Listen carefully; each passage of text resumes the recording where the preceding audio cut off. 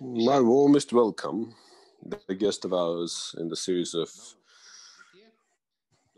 Future Talks is Narine Abgaryan. We're going to speak in a different format today. It's going to be different from all those talks that we held with analysts, political analysts, persons of different professions and backgrounds, because the questions are going to be heard mostly from the internet. We're going to be hearing questions that we received from your followers and also the readers of our internet websites. By saying ours, I mean the Future Studios and my webpage. But before we move to those questions, we are going to kind of merge them with my questions and creating certain sequences.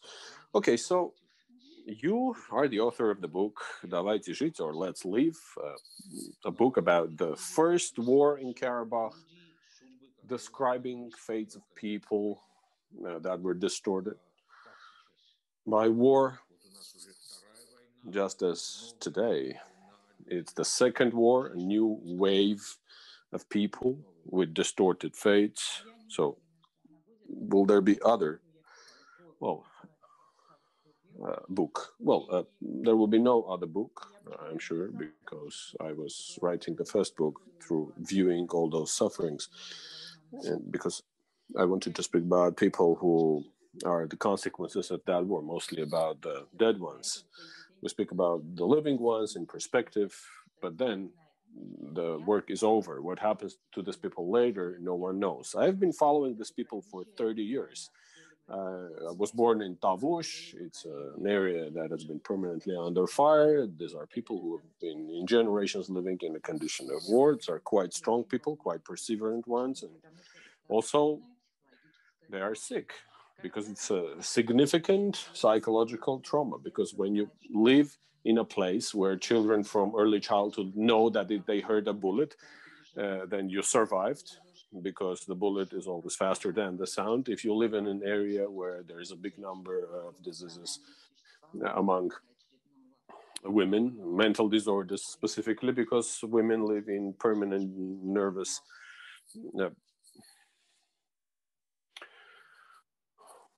condition, because they live at the border and their children can be killed or husbands can be killed. And in an area where people simply count years from war to war, then you don't know what should you do. You have to live. You have to go on, because there's no other way.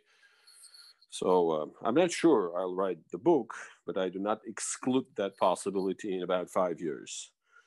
Okay, 5 or maybe more, but not only the elders count their years from wars to wars, the young as well. So while commenting upon our discussion on Facebook, you said what we should be doing in order not to surrender and continue going on. So I really caught myself on that surrender word. What should we surrender to? Who should we submit to? How should we not? Well, submit to despair, to frustration, because we are in a dismal condition at this moment in the whole country. It's a post-traumatic stress disorder. When I visited the doctor with this problem, he told me, I'm glad that I work 20 hours a day and I don't have the time to suffer, and then started crying right away, went into tears. So he has to treat 2 million Armenians and 9 million in the whole world. We are in a heavy frustration. And we should not surrender to our own selves, to our fears, to the frustration. Okay, we lost the war, capitulated. We have to live with that. We should not be bad losers. We have to go through this with dignity and lose with dignity. And we should never forget about that, because the most important thing today is to avoid despair on one side, but keep that feeling of dignity, because we need it always. Whether you ask for help, or you receive the help, or you provide the help, or you help people, or rescue people. In anything that you do, you should not forget about dignity. And apparently that's what we have to be thinking about. We should not surrender. We should not give up. Yes, but we have to learn. We have to develop that feeling of dignity. Apparently, yes, we need to, because that dignity should come not only when losing, I mean, it had to be there when winning as well. So apparently, it's a different type of dignity. Yeah, but we didn't have that for 30 years, because for 30 years we did not manage to build the country which would win again as it lost. So the problem number one, and the issue number one, is to make the right inferences from the mistakes and correct the mistakes. And finally, maybe this time, we succeed and attempt to use what we have or we are left with to turn into a strong country. I don't think we'll have another chance. So a natural question, collateral, a corollary to what has been said: how should we not surrender? How should we recover our own selves on our own? And help the others recover. You know, this is a question that we've been asked by the readers as well. A question we do not have answer to yet. Whereas blind kittens, and we're trying to learn swimming. How should we be strong? We should be diligent. My power, my strength is my ability to help. And I help as much as I can, because I have the feeling that if I help someone, I help myself. You know, Mark, this has been tested by generations. Being part of a charity fund, I understand how it works. So every piece of support, every help always comes back, because I think that the first step to that dignity is the ability to help. It is a disastrous situation in our country at this moment. A lot of intensity and hatred and hysteria, and this accumulates, and it supports the problem per se. So we have to remain silent finally. Silence is gold, as they say, and unfortunately there are no other recipes.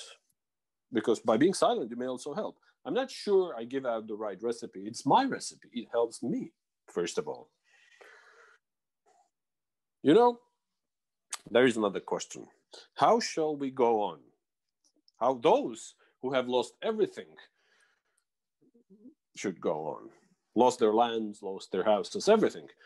Those who have not may help, but those who need that help, those who are not able to survive without that help, those who are now finding refuge in basements, how should they go on? Well, provided half of my kin lost their houses in Kirovabad in the first war. This is a very difficult period. And for Armenians, it's even harder because we're not united. We have to learn to love one another. We should also learn to love not only the precious, but also the strange. And that's the ability for the people to survive. For those who, I don't know what can happen to these people who have lost everything. I'm completely helpless myself. So maybe that's why I'm trying to help. Because every brick is a spark of hope for those people. Okay. You see, we're now in a situation in which we're trying to think about something. We're trying to understand where to go, in which direction, and every time we hit the wall of absence of any knowledge or ability to think. I mean, people, stronger spirit, maybe smarter, this way or another, find themselves, in a way, find ways out for their own selves. But the same people, I think, are not able to become that become the locomotive of a change. Do I understand that correctly? Or maybe I'm wrong? No, that's the way you understand it. It's you're right. But I think we all do not understand it completely. We're truly in a very hard situation. I was there.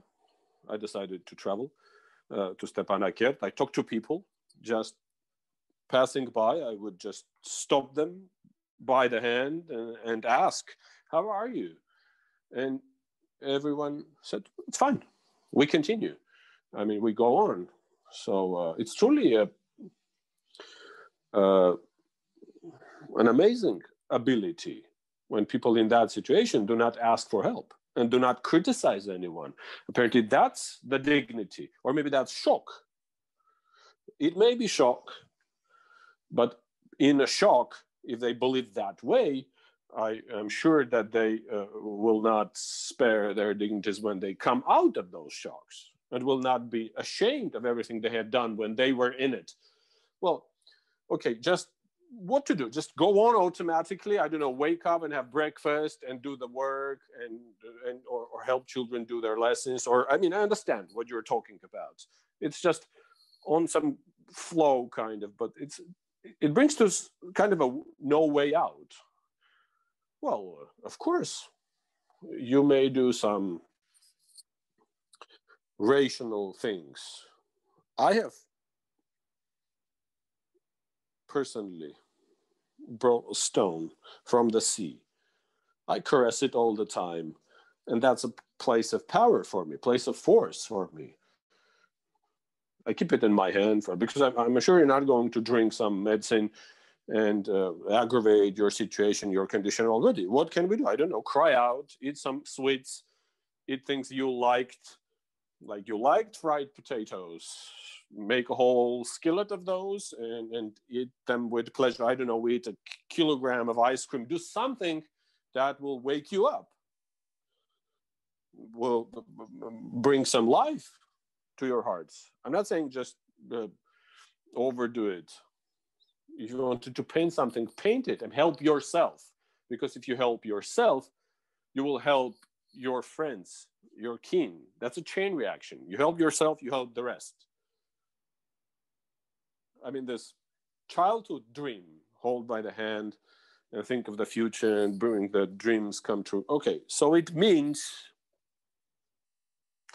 that somehow we must depart from the personal to the general, to the public, right?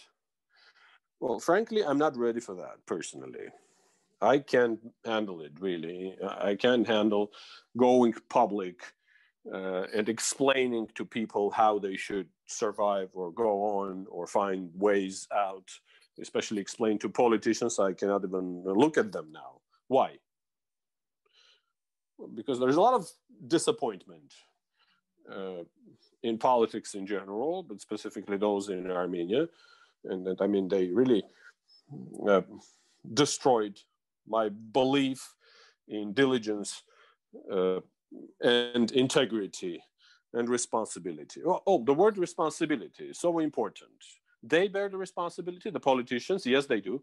And maybe not only them, of course, everyone, because we all do part of that responsibility. I might have not done what I had to do completely. I don't know, sitting there in Russia and writing books, naively thinking that I was doing that for the sake of my country, for the benefit of my country. Maybe for the tourists who would arrive from Russia to Armenia, they knew what Armenia was because they had read my books, but I thought I had done it. But I would come to Armenia, I would see the oligopoly here, I saw all the problems we had here, but I thought that it's up to the locals to deal with those problems. And being a citizen of Armenia, I would go to Russia and continue my work. But apparently, I didn't do it all. I didn't do what I had to somewhere, someday. I'm sorry, Mark, but you also lived abroad, right? You worked for the BBC and wrote books, and you thought that way you do something for the country, right? For Armenia. Some, I don't know, futile hopes, but then full of despair. So maybe we did not have that personal responsibility.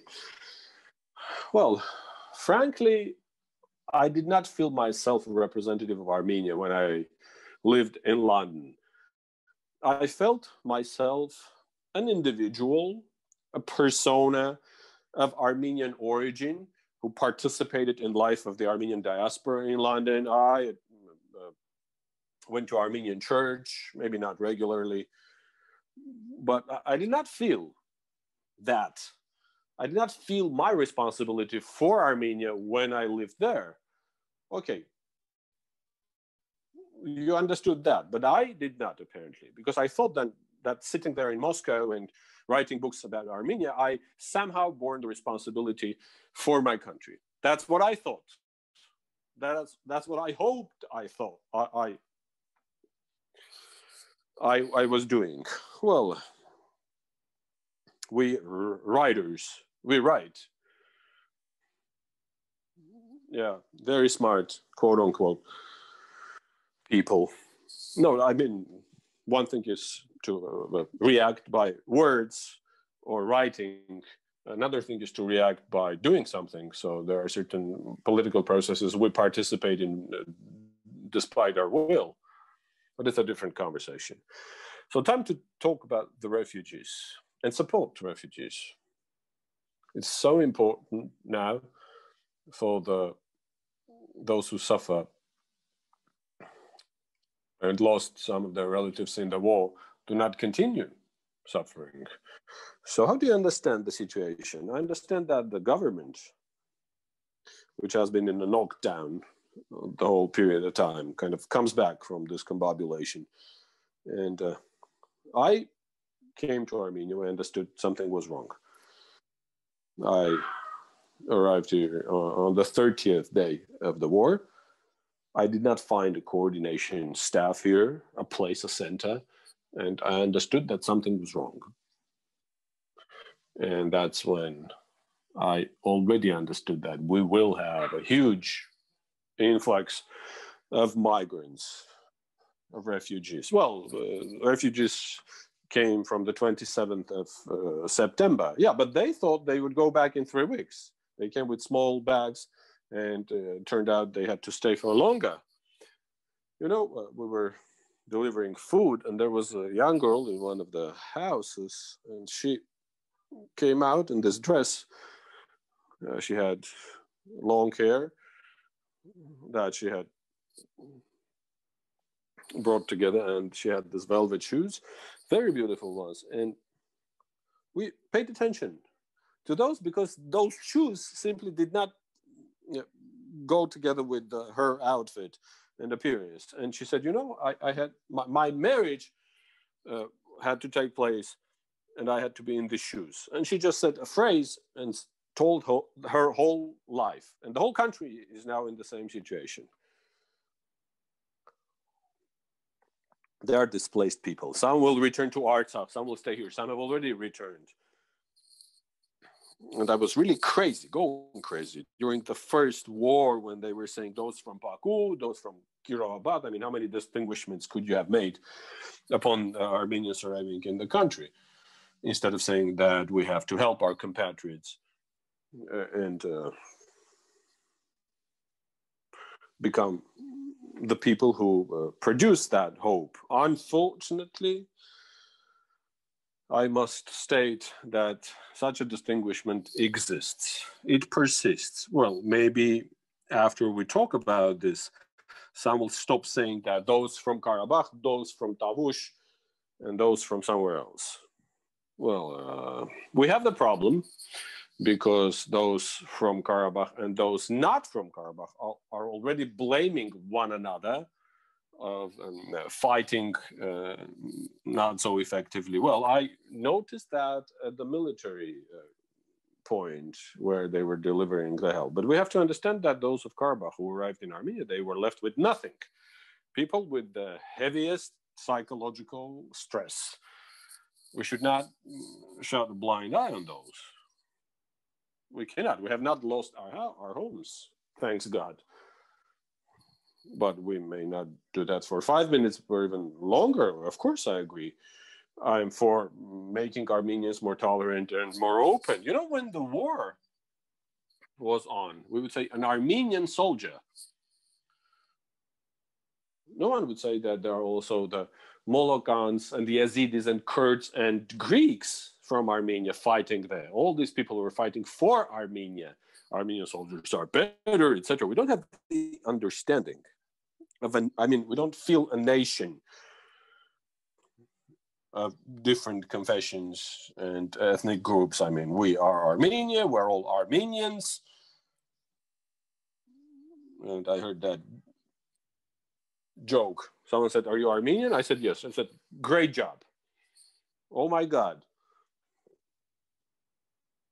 It's the same as to be proud if you were born on Tuesday. I'm not proud of being born Armenian. I can be proud of my parents, can be proud of my child, can be proud of my ancestors who did something for us.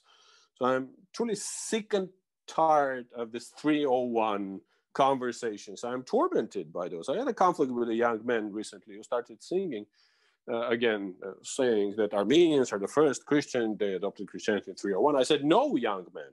Armenians are the ones who lost the war just now.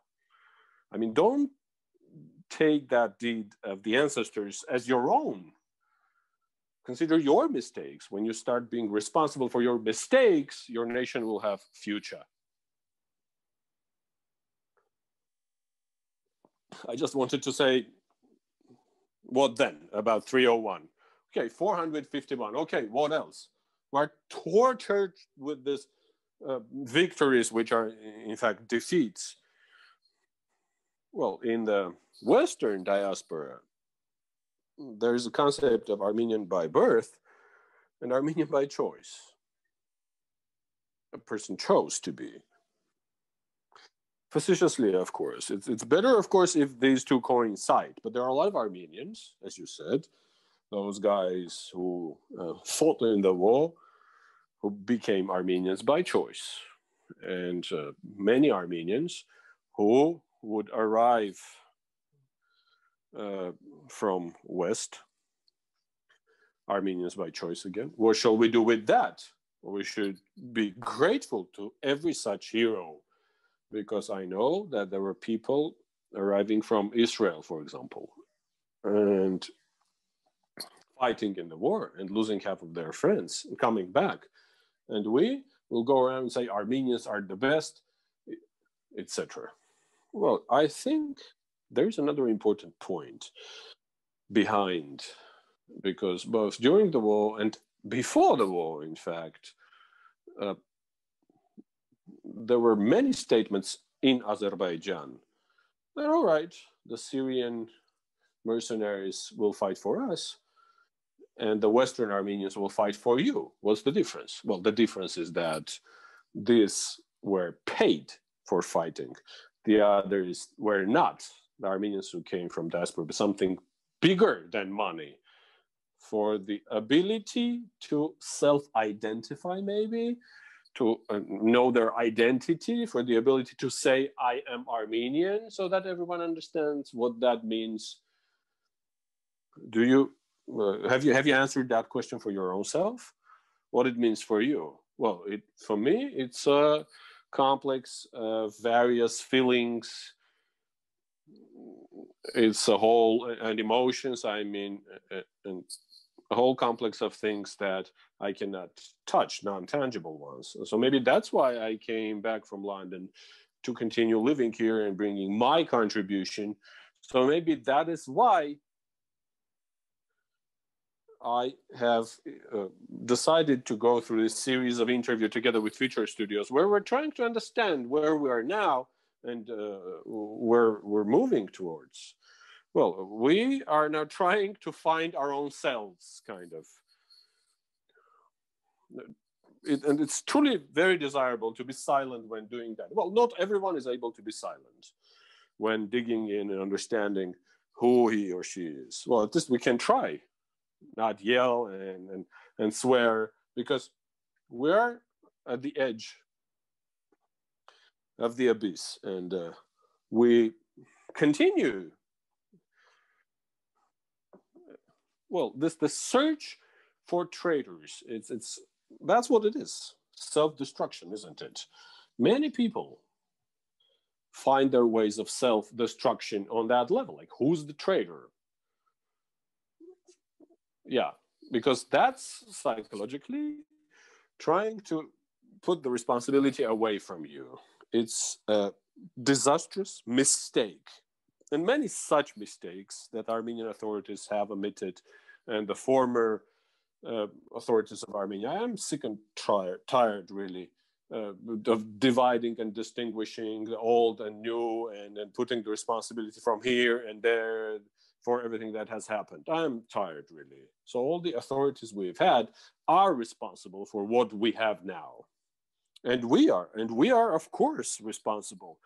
And that's my call upon everyone. Stop this hysteria of blaming one another. It's the time of unification in creative labor, diligence, in finding the right way for the future, because one day we'll have to come together and look in one direction, because it's impossible to endlessly destroy your own self. Because everything has been done to bring us here. Now we have to do everything to move away. Because I think we will not have the next chance, really. I don't know how you think, Mark, but if I think that if we're idle now, in 50 years, we'll not be here. We'll simply not be here. Are you ready to leave the cross stones and the tombs of your ancestors and disperse in the world as some nations? No, I'm not.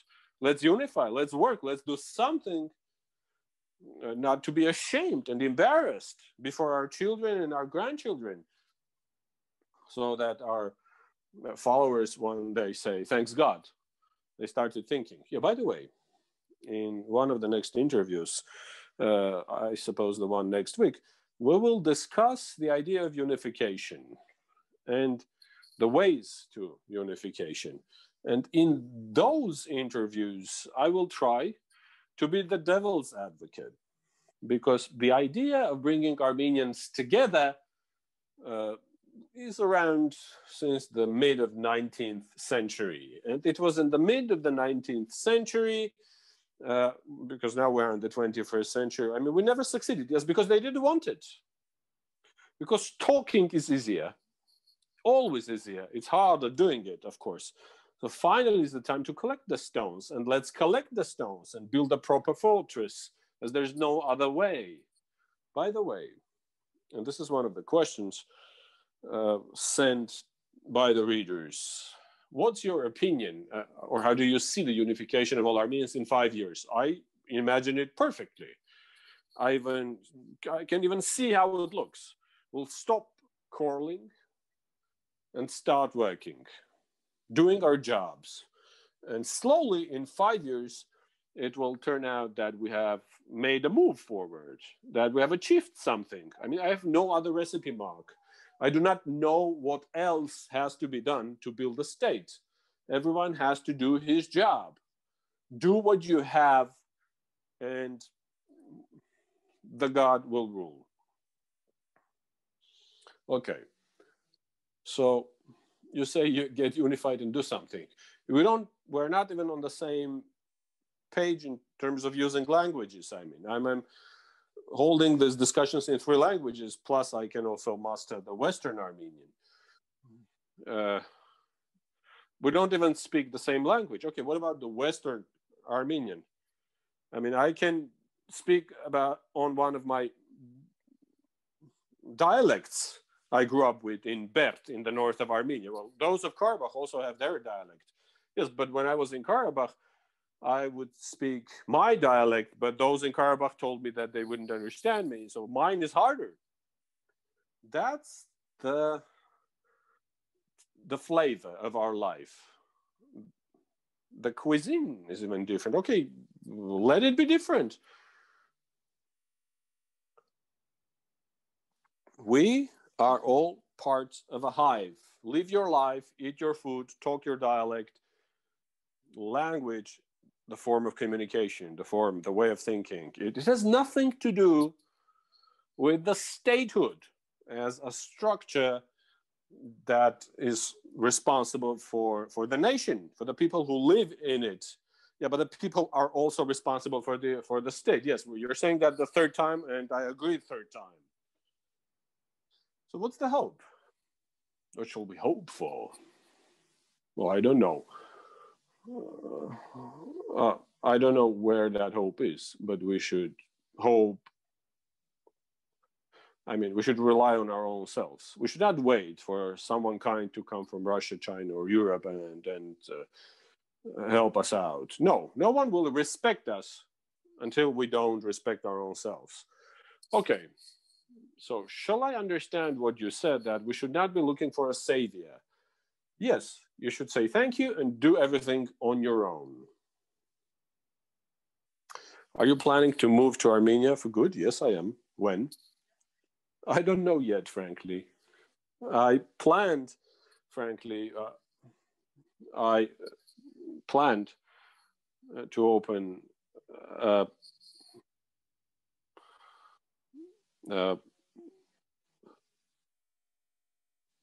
my own corner, a center in Bert. I mean, a house there in Bert with a fireplace, with a farm, small farm, with some hens and roosters, and I would eat the bread at the dawn and drink coffee, and there would be no one happier than me.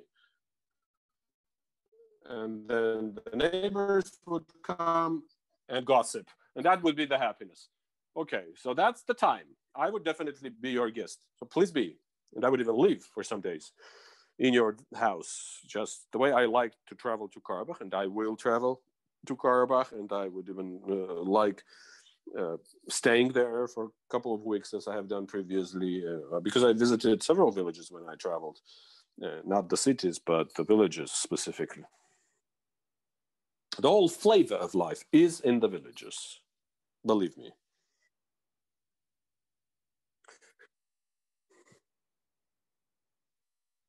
All right. Provided we are close to the end of our discussion, I will ask the last question from our readers. What do you think? How smart may that be, security-wise, to promote the repatriation to Armenia? Well, repatriation is usually not a smart thing. Narine Abgaryan says that, who wants to go back to Bert. Well, I'm calling for rational actions. It's not the smartest thing to do, because when repatriating, you repatriate when the nation is in an arduous condition. A lot of repatriants came after the revolution, and some of them are going to go back, and some are going to continue coming to Armenia. Says who? Narine Abgaryan to Mark Grigorian, who has already returned to Armenia. Well, yeah, we have to come back to Armenia, and we have to restart. We need a restart, as we are ahead of point of no return. Thank you. Thank you.